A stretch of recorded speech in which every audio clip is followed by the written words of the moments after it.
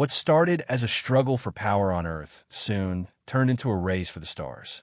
In 1957, people all over the world looked up in awe and fear as the Soviets launched Sputnik, the very first satellite. Just a few years later, Yuri Gagarin became the first human to orbit our planet. For America, it felt like they were falling behind. Then came John F. Kennedy's bold promise. We will land on the moon before the decade is out. It sounded impossible, but it lit a fire. Through trial, failure, and incredible risk, the Apollo program pushed forward. And in 1969, the world held its breath as Neil Armstrong stepped onto the lunar surface.